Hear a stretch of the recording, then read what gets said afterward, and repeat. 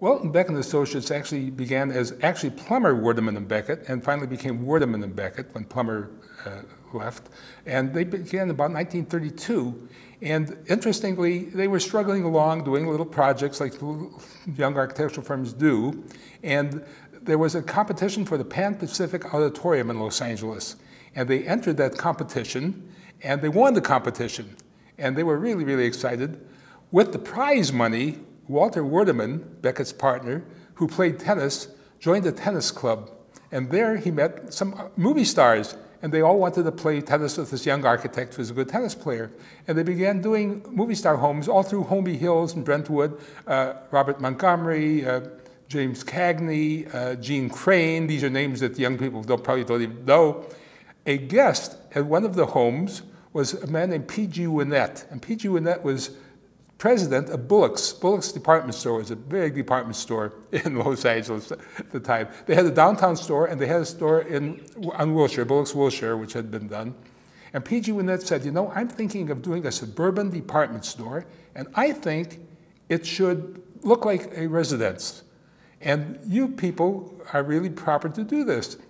They got so much publicity from both from Pan Pacific and from Bullock's Pasadena, that General Petroleum was going to do a building downtown Los Angeles, and they got that General Petroleum building, and they designed that along a modular way, which had not really been done well before, where all the windows lined up on modules, and the whole building was modular.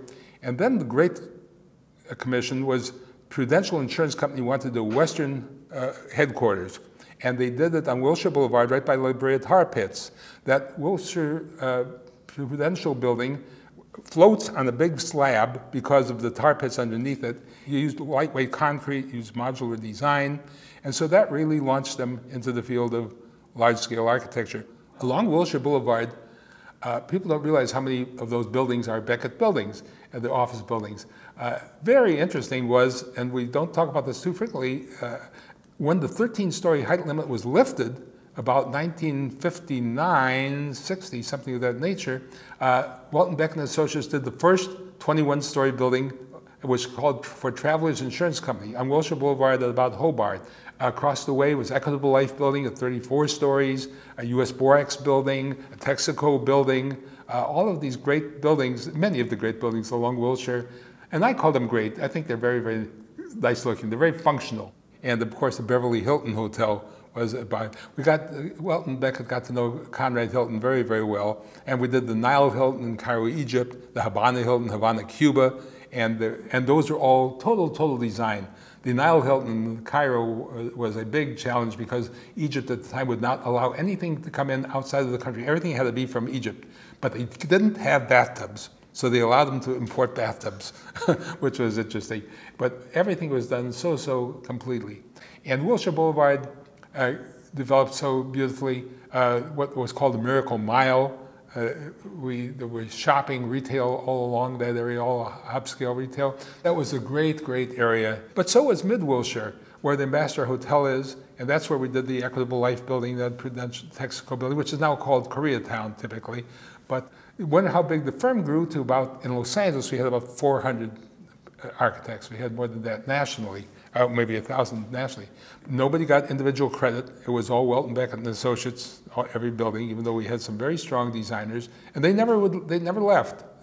People stayed on. The Lou Nadorf, the Bob Tyler, Fred Orr, Pierre Cabral, all stayed on. I mentioned Pierre Cabral. Pierre was the architect for the Cinerama Dome. He was influenced by Buckminster Fuller with that form, and so he did that Cinerama Dome, which frankly was chastised greatly.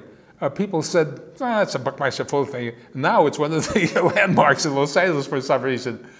I would say it was the largest firm, yeah, I think it was the largest firm in Los Angeles and one of the largest certainly in the United States.